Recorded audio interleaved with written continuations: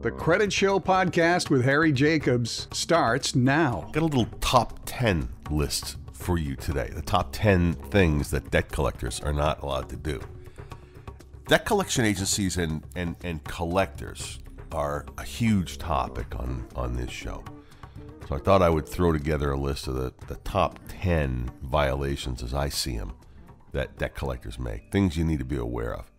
So before getting into this, I want to give you a little disclaimer, which I do give from time to time, and that is that, debt collectors aren't bad people. They're just doing a job, just like you and I. They're doing that job because, you or I defaulted on a debt. It's pretty simple. Now, how they do that job, how they conduct themselves as they're collecting on those debts is critical, and it's a matter of federal law. That law is called the Fair Debt Collection Practices Act, and it was put into place like any other law to protect consumers and to provide a level of guidance for collectors. Now, it doesn't mean that it applies to everyone collecting on money or debts. It only applies to first parties, meaning that let's say you have a debt that's overdue from Verizon, and when your bill is due, they call you 2 or 3 or 4 times a day. They will cause your phone to ring. Right? Now, debt collectors are not allowed to do that because they're third parties and the rule is there for them. But first parties, when you owe someone the money directly, they can cause your phone to ring 2 or 3 or 4 times. So there's a difference between people chasing you for money that actually own that money, right? Own your account, rather, or people that are servicing or bought the debt in terms of how they have to behave. So as soon as your debt becomes delinquent with Verizon, it's likely they will start, that series of phone calls. Now, if it goes delinquent and you go into collection, you'll end up hearing from a third party, and that party has to follow these rules, the top 10 violations. I put them together for you right now. So let me get through them. A collection agency cannot ask you to pay more than you owe. This is a common question when people call. They say, well, I had this bill, I had that bill, and that's what it was in the beginning, and now, it's this amount. They're forbidden from asking for more. They can't misrepresent that you owe more than you do. Right? That's number one. Number two, they're not allowed under the FDCPA to ask you to pay fees or interest or other expenses. This kind of dovetails with one, which are not allowed by law, and they've been added to your agreement, and they're not called out in your agreement. That term is called contractually liable. If you're not contractually liable, oftentimes people will say, well, this bill was, $300 and now it's $1,200.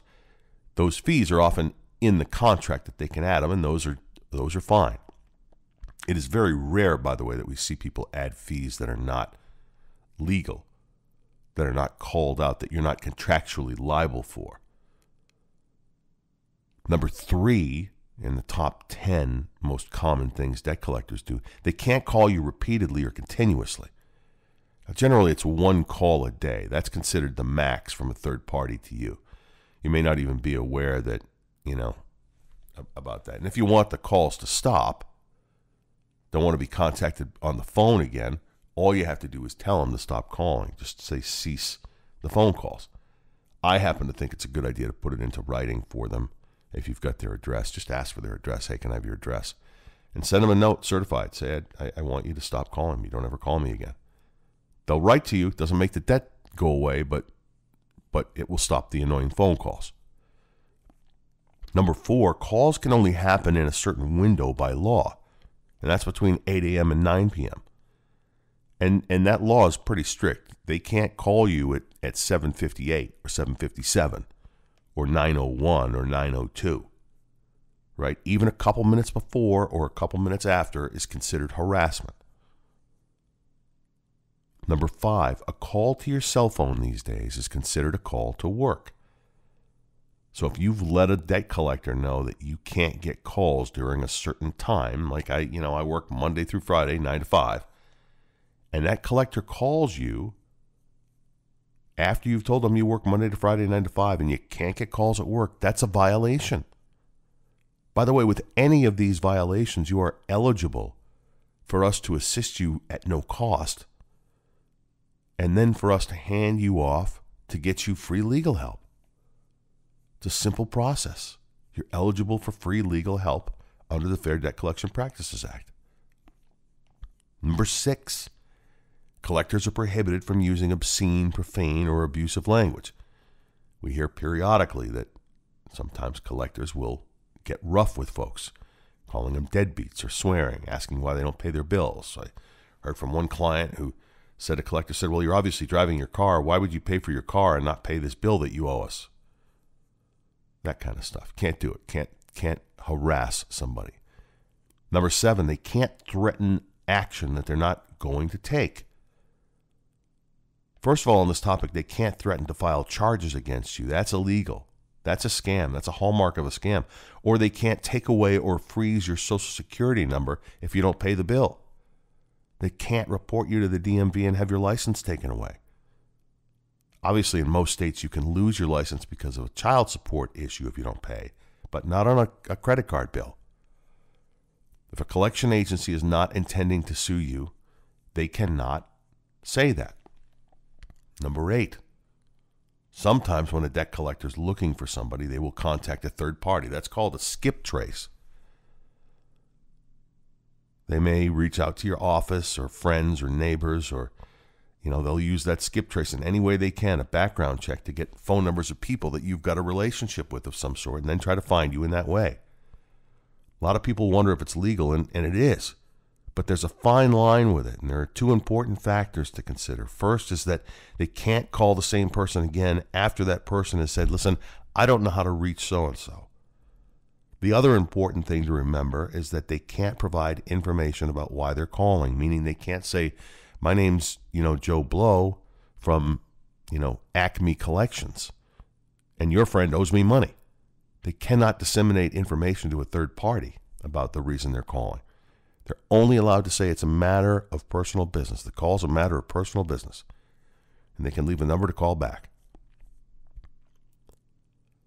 Now, sometimes debt collectors will miss what they're supposed to do that's so important, which is to send the validation notice within 5 days of making contact with you. So you're not required to ask for that validation notice. I always ask for people to do that. But as soon as they've made contact with you, they are required by law to actually send you one of those letters. Doesn't always happen like that. It's one of the reasons I bring it up. Number 10, the final one, the top 10 most common, in my opinion, things that happen with debt collectors that are lawbreakers. And it's a big one. And that's if you ask for that validation right after you've asked for it, they are prohibited from asking you for any money on that debt until the validation is sent to you. Meaning any attempts to collect on that money must cease immediately. So they can't say to you, fine, we'll send you the debt validation letter, but can you pay something today? What can you pay today? That's illegal. So there's your list. I just want to remind you that if something that I've covered here has happened to you, or you've got a question about something else, I can help you at no cost. You're also entitled to an attorney, as I said, under the fee shifting provision with the Fair Debt Collection Practices Act if there's been a violation. And I'm happy to help you with that. You just have to take the first step, however, and pick up the phone and let me know there's a problem. You've been listening to the Credit Show podcast with Harry Jacobs. If you need assistance with your credit, text CREDIT to 702-778-2000.